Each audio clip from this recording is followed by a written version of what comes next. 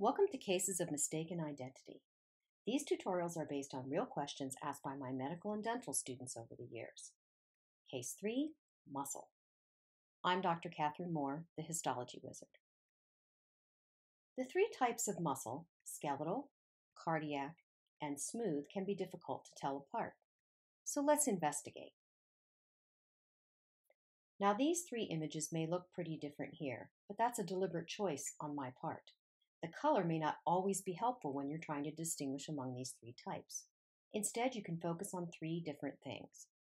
First, location. Remember, if you recognize where you are in the body, this can help you narrow down the type of muscle. For example, smooth muscle is found in blood vessels and throughout the digestive organs, while cardiac muscle is found in the heart. Second, you want to be paying attention to fiber shape and size. Skeletal muscle fibers are huge and smooth muscle fibers are small.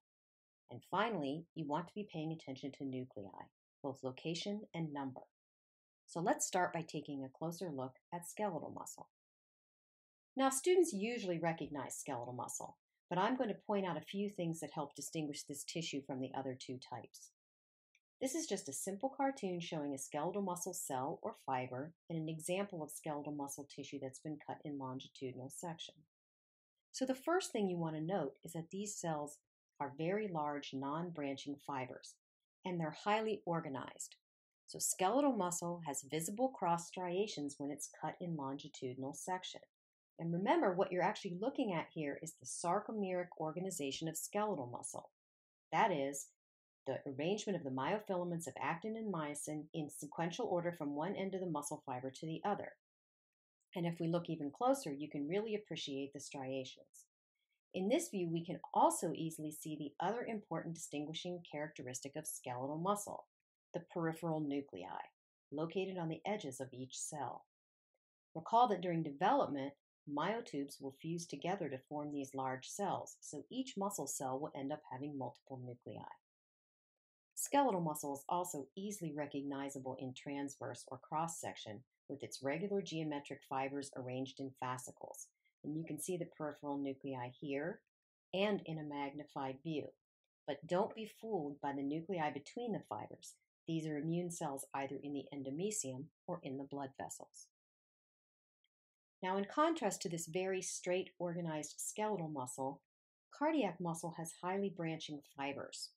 Cardiac muscle does contain sarcomeres and it is striated, but usually we can't see those striations under the light microscope, although they're somewhat visible in this particular section.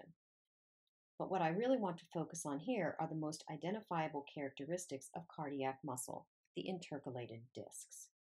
These structures are located at the longitudinal ends of cardiomyocytes. They link the cells, providing cell-to-cell coupling that's critical in propagation of the action potential. And they contain gap junctions, desmosomes, and adherens junctions. Now, in contrast to skeletal muscle, cardiac muscle has only one nucleus per myocyte, and these are centrally located. In transverse section, you can also see these central nuclei. Now, you won't see these in every single cell because of the plane of section. Here, I also want you to note that cardiac myocytes look much less regular and geometric in cross-section, and you can see larger spaces between the fibers, and that again reflects the branching of the cardiac myocytes. Smooth muscle cells are quite different than either skeletal or cardiac muscle cells.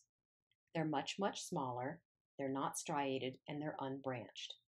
One trick to identifying smooth muscle is that it's very often seen in two orientations, such as here in the duodenum.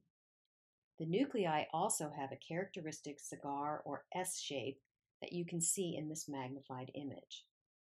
Now, like cardiac muscle, smooth muscle nuclei are centrally located, and again, there's just one per cell, as you can see in this transverse section. But in general, smooth muscle cells are much smaller than cardiac muscle cells. Now let's quickly recap the differences among our three types of muscle. Skeletal muscle has the largest fibers, visible striations, and multiple peripheral nuclei. Cardiac muscle has branched fibers, prominent intercalated discs, while smooth muscle has the smallest cells with cigar-shaped or almost squiggly-looking nuclei. I hope these tips will help you solve this case of mistaken identity. Thanks for stopping by.